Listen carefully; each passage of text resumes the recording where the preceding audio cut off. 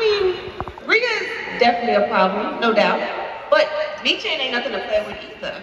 And if our team looks as good with just 4 members, just wait till we find our 5th. Well, we just learned that next week on Monday Night Raw, we will see 1 member from each team compete to determine who will get the numbers advantage at War Games.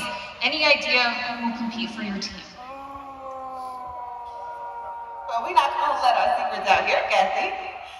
But I mean, I would love to be the person to lead our team to an advantage, but I'm pretty sure that everybody here is just as hungry as I am to take down damage control. And to get that advantage in War Games is huge. So this decision is not being taken lightly.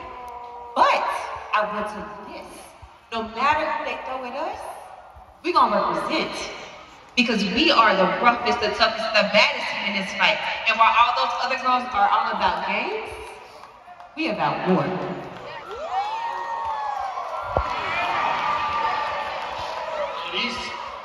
Excuse me. Have you forgotten to interview tonight's big winner, Master Gable?